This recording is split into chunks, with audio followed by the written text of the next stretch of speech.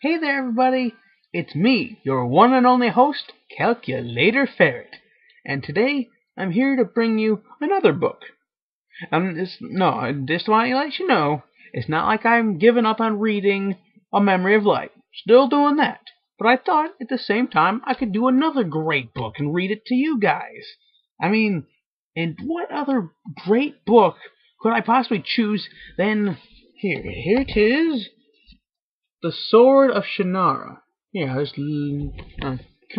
some glare here, so you might not be able to sit to it. Let me just bring it back. Aha! There you go. The Sword of Shannara. It is a great book by Terry Brooks. If you don't see that on the cover there, Terry Brooks. Now, I got this book a while back from a thrift shop, and I had it on my shelf for a while. I knew it was probably going to be a good book because I have a nose for sniffing out good books. I don't know, when it comes to video games and books, I got a pretty good eye for them. So usually what I pick is usually good. So I knew that eventually when I read it, it would be a good book. But, it just took me a while to actually, actually start reading it. It just really took a while. It just took a while for me to, I'm not going to find the time because I got plenty of time. I'm lazy, but I got plenty of time. It took me a bit to just find it. Well, not find it. Just start reading it. So I started reading it, and let me tell you, it is a really, really good book. But rather than me just tell you that it's a good book, why don't we start reading? And the words can speak for themselves. Alright? Alright. So guys, are you ready for the awesomeness that is the Sword of Shannara? Oh, I think you are. And if you're not, you're gonna get blown away by how wickedly awesome it is. Let's go! Okay. And also, the chapters are not named, so when I name the title of the video, I'm just gonna, make up stuff. You know how it works by now. You know how it works. So like I said, let's get into it. I'm sorry, I really should not get off track on these videos, which I am right now. Okay, shut up, Michael. Shut up. Let's go. Chapter 1. The sun was already sinking into the deep green of the hills to the west of the valley, the red and gray-pink of its shadows touching the corners of the land, when Flick Ohmsford began his descent. The trail stretched out unevenly down the northern slope, winding through the huge boulders which studded the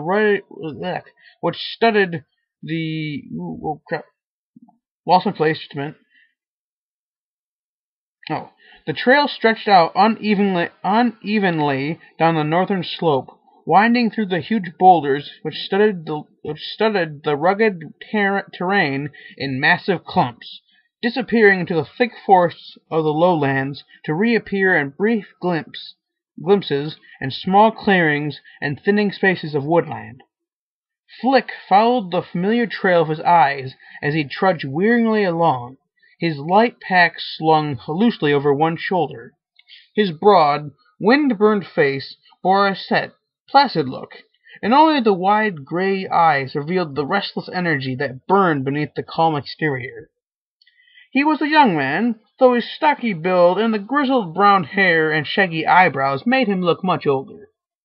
He wore the loose-fitting work clothing of the Vale people, and in the pack he carried were several metal implements that rolled and clanked loosely against one another. There was a slight chill in the evening air, and Flick clutched the collar of his open wool shirt closer to his neck. His journey ahead lay through forests and rolling flatlands, the latter not yet visible to him as he passed into the forests. In the darkness of the tall oaks and somber hickories reached upward to overlap and blot out the cloudless night sky. The sun had set, leaving only the deep blue of the heavens pinpointed by thousands of friendly stars. The huge trees shut out even these, and Flick was left alone in the silent darkness as he moved slowly along the beaten path. Because he had traveled this same route 100 times, The young man noticed immediately the unusual stillness that seemed to have captivated the entire valley this evening.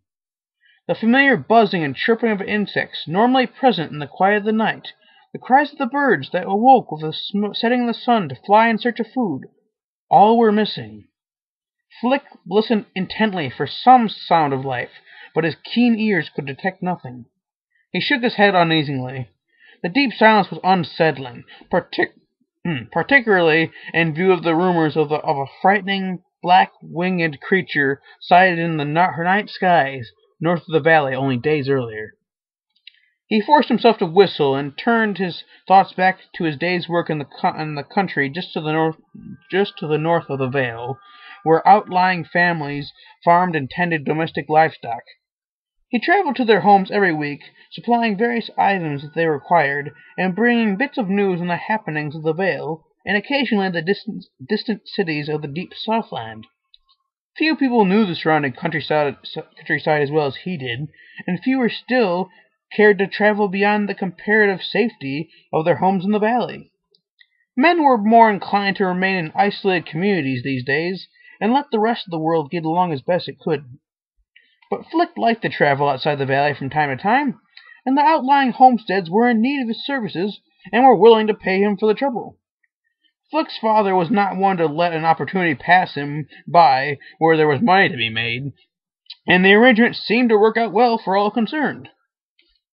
A low-hanging branch brushing against his head caused Flick to start suddenly and leap to one side.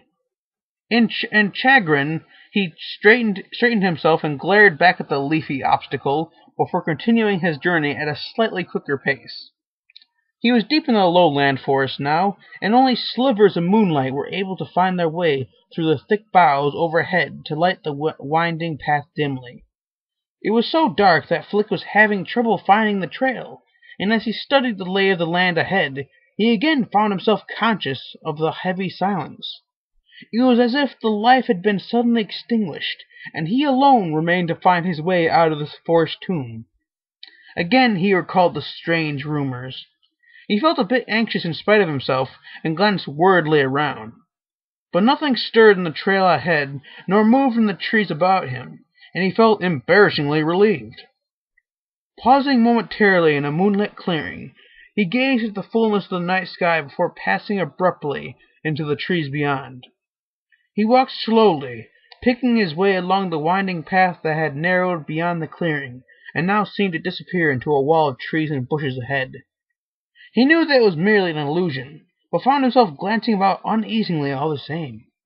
A few moments later, he was again on a wider trail, and could discern bits of sky peeking through the heavy trees. He was almost through the bottom of the valley, and about 2 miles from his home.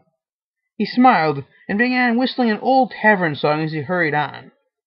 He was so intent on the trail ahead, and the open land beyond the forest, that he failed to notice the huge black shadow that seemed to rise up suddenly, detaching itself from a giant oak tree on his left, and moving swiftly towards the path to intercept him.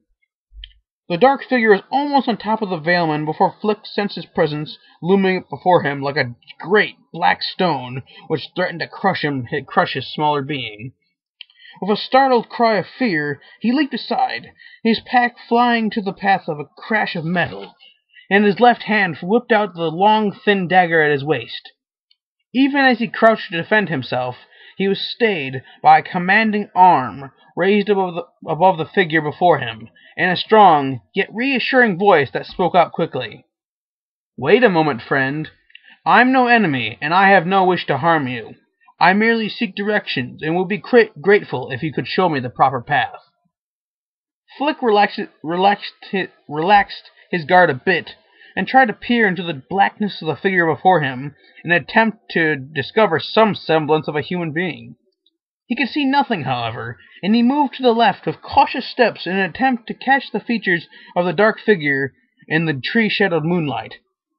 "I assure you, I mean no harm," the voice continued, as if reading the valeman's mind.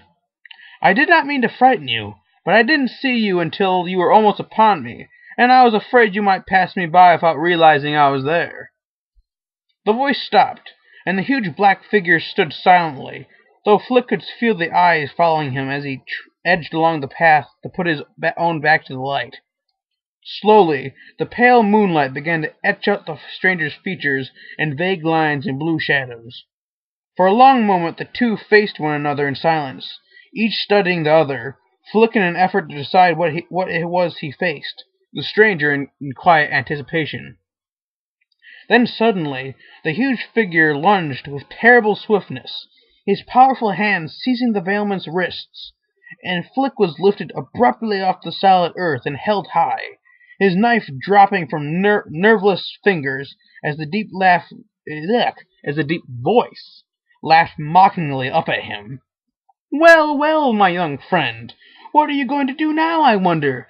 I could cut your heart out in the spot, and leave you for the wolves if I chose, couldn't I?" Flick struggled violently to free himself, terror numbing his mind to any thought but that of escape. He had no idea what manner of creature had subdued him, and it was far more powerful than any normal man, and apparently prepared to dispatch Flick quickly.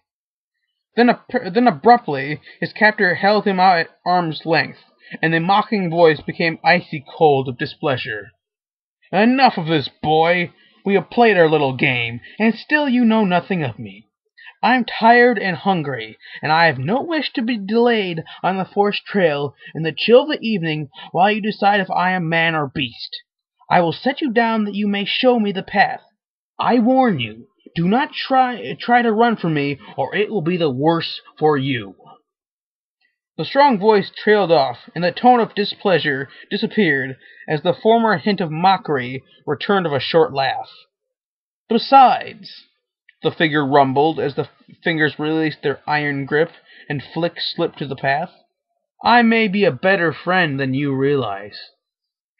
The figure moved back a step as Flick straightened himself, rubbing his wrists carefully to restore the circulation to his numbed hands. He wanted to run, but was certain that the stranger would catch him again, and this time finish him off without further thought. He leaned over cautiously and picked up the fallen dagger, returning it to his belt. Flick could see the fellow more clearly now, and a quick scrutiny of him revealed that he was definitely human, though much larger than any man Flick had ever seen. He was at least 7 feet tall, but exceptionally lean, though it was difficult to be certain about this, since his tall frame was wrapped in a flowing black cloak, with a loose cowl pulled close about his head.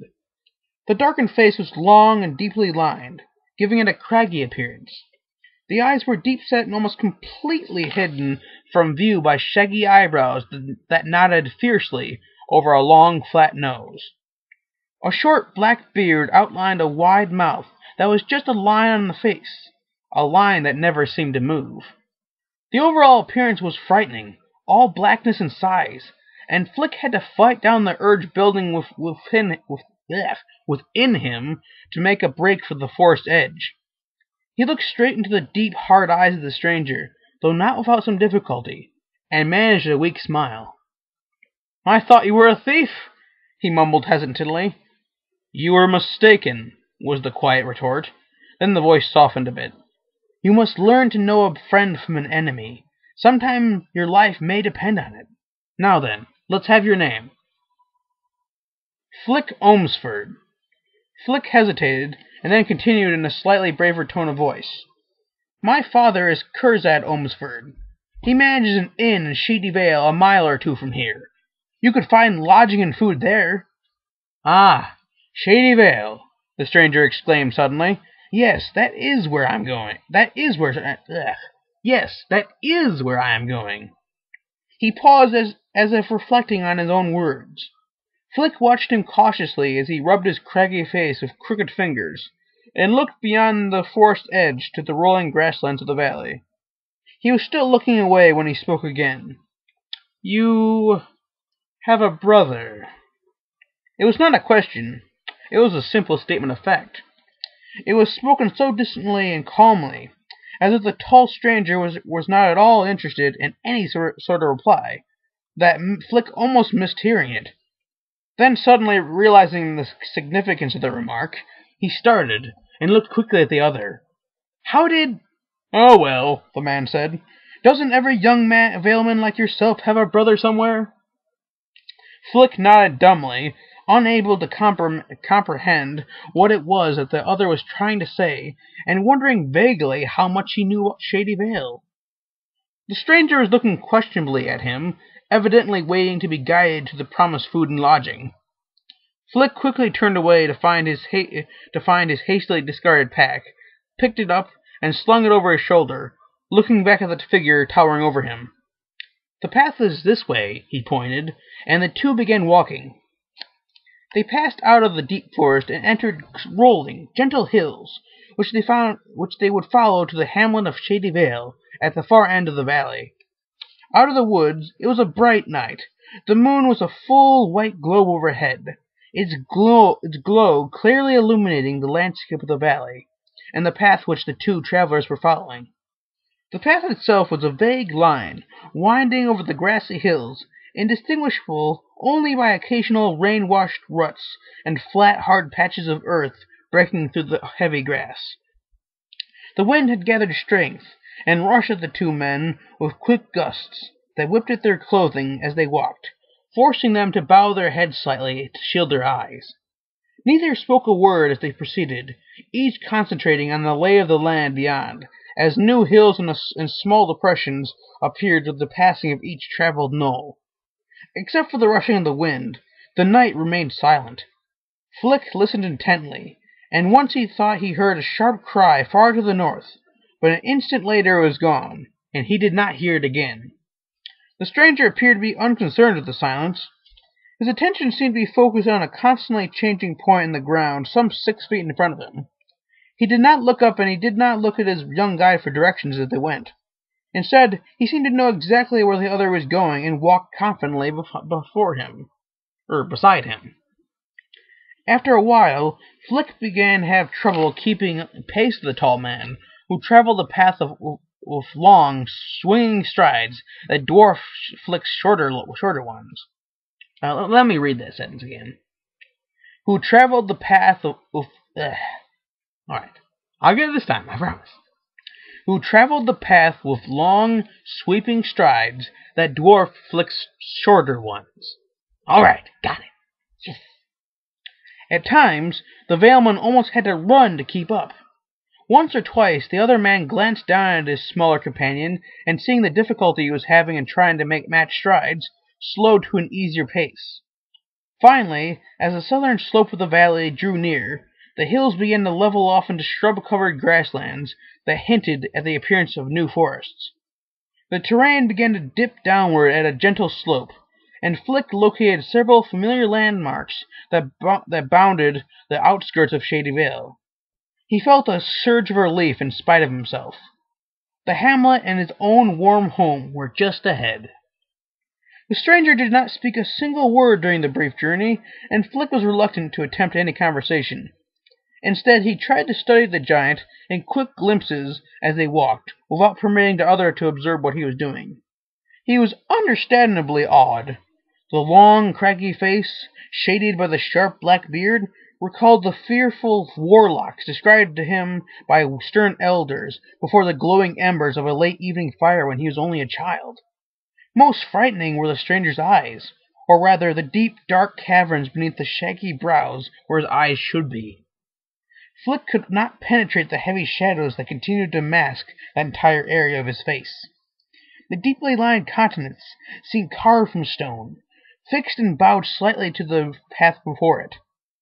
As Flick pondered the inscrutable visage, he suddenly realized that the stranger had never even mentioned his name. The two were on the outer lip of the vale, where the now clearly distinguishable path wound through large, crowded bushes that almost choked off human passage.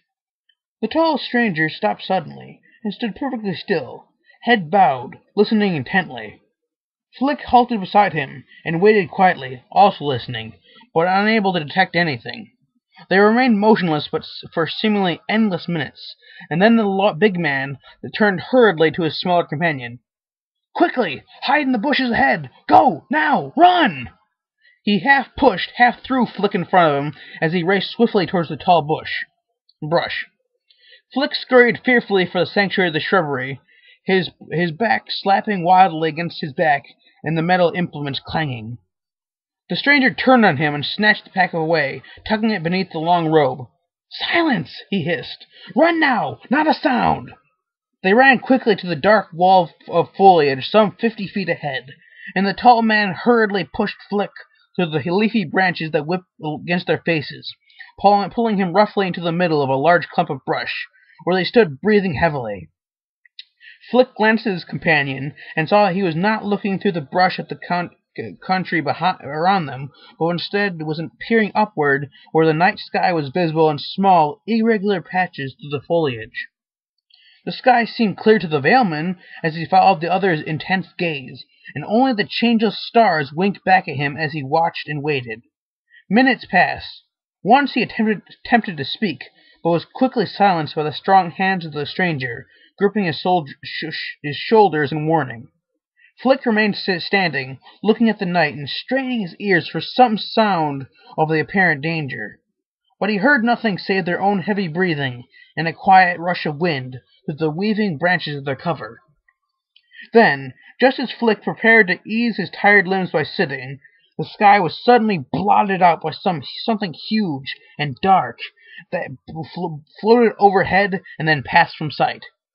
A moment later it passed again, circling slowly without seeming to move, its shadows hanging ominously above the two hidden travelers, as if prepared to fall upon them.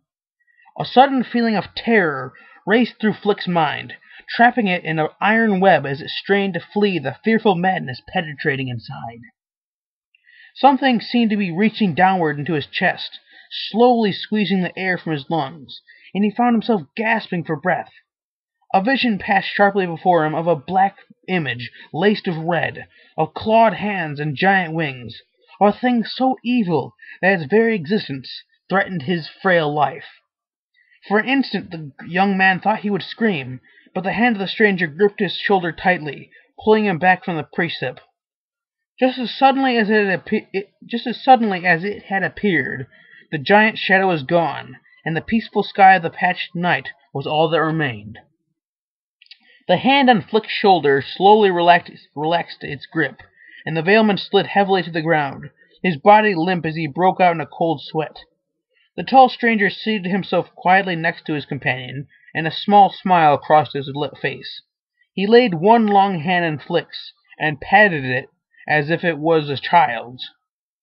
"Come now, my young friend," he whispered. "You're alive and well, and the Veil lies just ahead."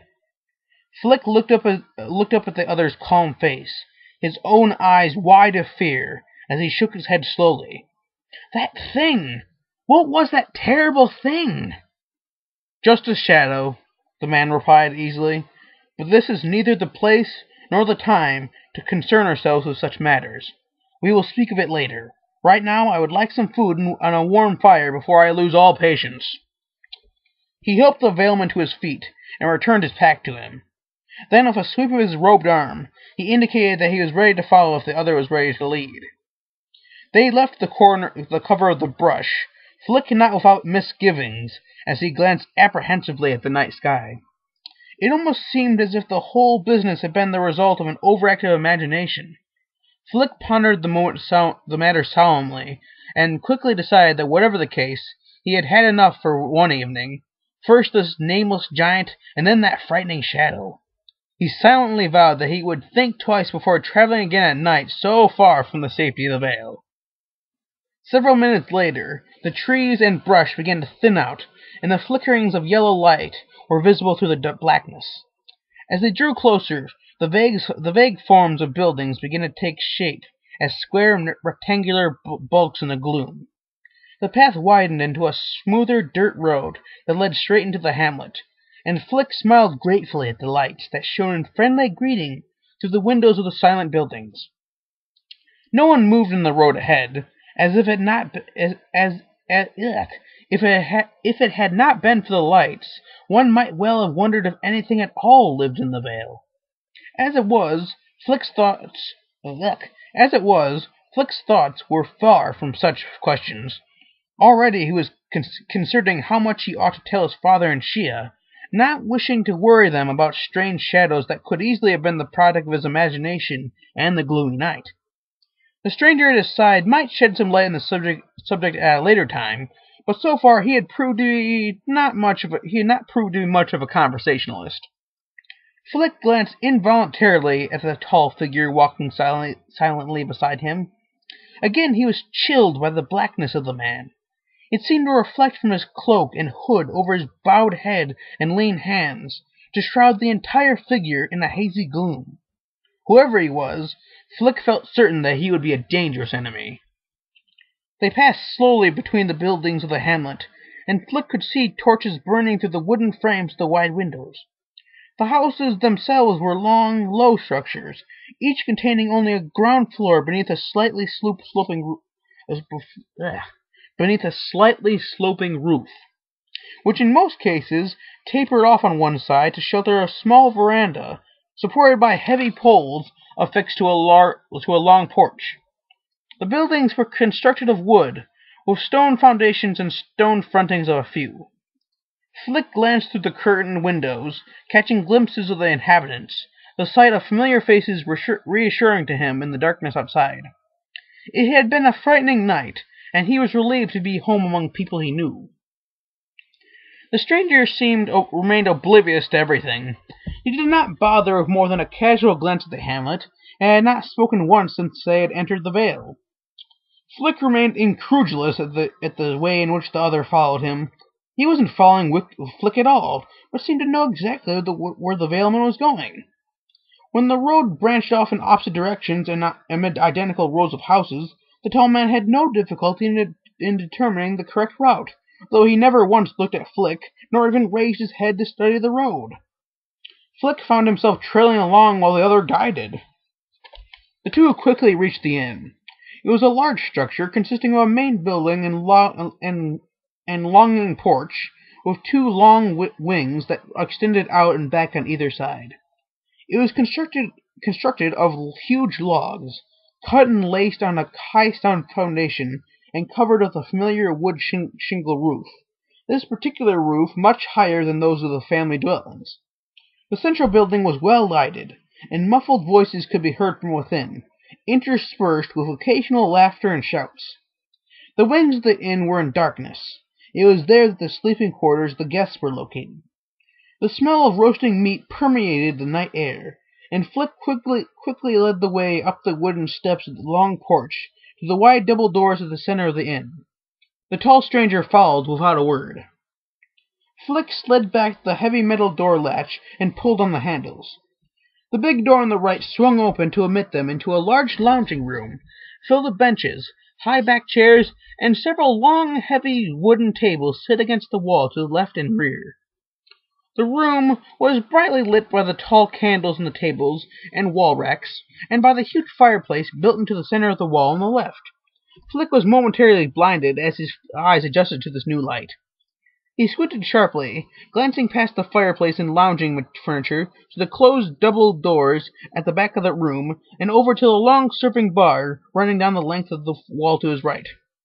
The men gathered about the bar looked up idly at the pair entering the room, their faces registering undisguised amazement at the appearance of the tall stranger. But Flick's silent companion did not seem to see them, and they quickly returned to their conversation and evening drinks, glancing back at the newcomers once or twice to see what they were going to do. The pair remained standing at the door for a few moments more as Flick looked around a second time at the faces of the small crowd to see if his father was present. The stranger motioned to the lounging chairs on the left. I will have a seat while you find your father. Perhaps we can have dinner tonight when you return. Without further comment, he moved quietly away to a small table at the rear of the room and seated himself, with his back to the men at the bar, his face slightly bowed and turned away from Flick. The Valeman watched him for a moment, then moved quickly to the double doors at the rear of the room, and pushed through them to the hallway beyond. His father was probably in the kitchen, having dinner with Shia. Flick hurried down the hall past several closed doors before reaching the one that opened to the inn kitchen. As he entered, the two cooks who were working at the rear of the room greeted the young man with a cheerful good evening. His father was seated at the end of a long counter at the left. As Flick had anticipated, he was in the process of finishing his dinner. He waved a brawny hand in greeting. "You're a bit later than usual, son," he growled pleasantly. "Come over here and have dinner while there's still something to eat." Flick walked over wearily, lowered the traveling pack to the floor with a slight clatter, and perched himself on one of the high counter stools. His father's large frame straightened itself as he shoved back the empty plate and looked quizzically at the other, his wide forehead wrinkling. "I met a traveler on the road coming into the valley," Flick explained hesitantly. "He wants a room and dinner. Asked us to join him." "Well, he came to the right place for a room," the elder Ohmsford declared. "I don't see why we shouldn't join him for a bite to eat. I could easily do with another helping." He raised his massive frame from the stool and signaled the cook for 3 dinners. Flick looked about for Shia, but he was nowhere in sight. His father lumbered over to the cook's to give some special instructions on preparing the meal for the small party, and Flick turned to the basin next to the sink to wash off the dirt and grime from the road. When his father came over to him, Flick asked where his brother had gone. "Shia has gone out on an errand for me, and should return on the moment," his father replied. "By the way, what's the name of this man you brought back with you?" "I don't know. He didn't say," Flick shrugged. His father frowned and mumbled something about closed-mouthed strangers, rounding off his muffled comment of a vow to have no more mysterious types at his inn. Then motioning to his son, he led the way through the kitchen doors, his wide shoulders brushing the wall beyond as he swung to his left towards the lounging area. Flick followed quickly, his broad face wrinkled in doubt. The stranger was still sitting quietly, his back to the men gathered at the serving bar. When he heard the rear door swing open, he shifted back slightly to catch a glimpse of the 2 who entered. The stranger studied the close resemblance between father and son. Both were of medium height and heavy build, with the same broad, placid faces and grizzled brown hair. They hesitated in the doorway, and Flick pointed towards the dark figure. He could see the surprise in Curzad Ohmsford's eyes as the innkeeper regarded him for a minute before approaching. The stranger stood up courteously, towering over the other 2 as they came up to him.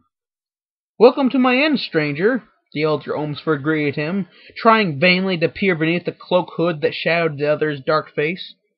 "My name, as my boys probably told you, is Curzad Ohmsford." The stranger shook the extended hand with a grip that caused the stocky man to grimace, and then nodded to Flick. Your son was kind enough to show me to this pleasant inn." He smiled, with what Flick could have sworn was a mocking grin. "I hope you will join me for a dinner and a glass of beer." "Certainly," answered the innkeeper, lumbering past the other to a vacant chair where he seated himself heavily. Flick also pulled up a chair and sat down, his eyes still on the stranger, who was in the process of complimenting his father on having such a fine inn. The elder Ohmsford beamed with pleasure and nodded in satisfaction to Flick as he signaled one of the men at the serving bar for 3 glasses. The tall man still did not pull back the hood of the cloak shading his face. Flick wanted to peer beneath the shadows, but was afraid the stranger would notice, and one such attempt had already earned him sore wrists and a healthy respect for the big man's strength and temper. It was safer to remain in doubt. He sat in silence as the conversation between his father and the stranger lengthened from polite comments on the mildness of the weather to a more intimate discussion of the people and happenings of the vale. Flick noticed that his father, who never needed much encouragement anyways, was carrying the entire conversation with only casual questions interjected by the other man. It probably did not matter, but the Ohmsfords knew nothing about the stranger. He had not even told them his name. Now he was quite subtly drawing out information from the vale from the unsuspecting innkeeper. The whole situation bothered Flick, but he was uncertain what he should do. He began to wish that she would appear and see what was happening, but his brother remained absent, and the long-awaited dinner was served and entirely consumed before one of the wide double doors at the front of the lobby swung open, and Shia appeared from out of the darkness. For the first time, Flick saw the hooded stranger take more than a passing interest in someone. Strong hands gripped the table as the black figure rose silently, towering over the Ohmsfords. He seemed to have forgotten they were there, as the lined brow furrowed more deeply, and the craggy features radiated an intense concentration. For one frightening second, Flick believed For one frightening second, Flick believed that the stranger was somehow about to destroy Shia, but then the idea disappeared and was replaced with another. The man was searching his brother's mind. He stared intently at Shia, his deep, shaded eyes running quickly over the young man's slim countenance and slight build. He noted the telltale elven features immediately, the hint of slightly pointed ears beneath the tousled blonde hair, the pencil-like eyebrows that ran straight up at a sharp angle from the bridge of the nose rather than across the brow, and the slimness of his nose and jaws. He saw intelligence and honesty in that face, and now, as he faced Shia across the room, he saw determination in the penetrating blue eyes, determination that spread in a flush over the youthful features as the two men locked their gazes on one another. For a moment Shia hesitated in awe at the huge dark apparition across the room. He felt unexplainably trapped, but bracing himself with sudden resolve, he walked towards the forbidding figure. Flick and his father watched Shia approach them, his eyes still on the tall stranger, and then, as if suddenly realizing who he was, the two rose from the table. There was a moment of awkward silence as they faced one another, and then all the Olmsford began greeting each other in a sudden jumble of words that relieved the initial tension. Shia smiled at Flick, but could not take his eyes off the imposing figure before him. Shia was slightly shorter than his brother, and was therefore even more in the shadow of the stranger than Flick had been, though he was less nervous about it as he faced the man. Curzad Olmsford was talking to him about his errand, and his attention was momentarily diverted while he replied to his father's insistent questions. After a few preliminary remarks, Shia turned back to the newcomer to the Vale. "I don't believe we have met, yet you seem to know me from somewhere, and I have the strangest feeling that I should know you." The dark face above him nodded as the familiar mocking smile crossed it fleetingly. "Perhaps you should know me, though it is not surprising that you do not remember. But I know who you are. Indeed, I know you well. She was dumbfounded at this reply, and unable to respond, stood staring at the stranger. The other raised a lean hand to his chin to stroke his small dark beard, glancing slowly around at the three men who waited for him to continue. Flick's open mouth was framing the question in the minds of all the Olmsfords, when the stranger reached up and pulled back the cowl of his cloak to reveal clearly the dark face, now framed by long black hair, cut nearly shoulder length, and shading the deep-set eyes, which still showed only as black slits in the shadow beneath the heavy brows, that is. "My name is Allanon," he announced quietly. There was a long moment of stunned silence as the three listeners stared in speechless amazement. Allanon, the mysterious wanderer of the Four Lands, historian of the races, philosopher and teacher, and some said, practitioner of the mystic arts. Allanon, the man who had been everywhere from the darkest havens of the Anar to the forbidden heights of the Charnel Mountains. His was a name familiar to the people of even the most isolated Southland communities. Now he stood unexpectedly before the Olmsfords, none of whom had ventured outside their valley home more than a handful of times in their lives. Allanon smiled warmly for the first time, but inwardly he felt pity for them. The quiet existence they had known for so many years was finished, and in a way it was his responsibility. "What brings you here?" Shia asked at last. The tall man looked sharply at him and uttered a deep, low chuckle that caught them all by surprise. "You, Shia," he murmured. "I came looking for you." Oh, so that's chapter 1, folks. I'm sorry, I hope I understood clearly here. I was trying to speak as slowly. I was trying to speak as loudly but as slowly as possible so you can understand me. I try to listen to my videos before I put them on YouTube to see if they're as quality as I can get them, and I'll make no exceptions with this. And if it is not. I mean, if it's not good, then you won't be seeing this video. But if you're watching this video, then you know that it was good enough. Well, in any case, tune in next time for Chapter 2 of the Sword of Shannara, and find out why the heck Allanon, the Dark Mystic, has come to the Shady Vale to find Shia. Peace off.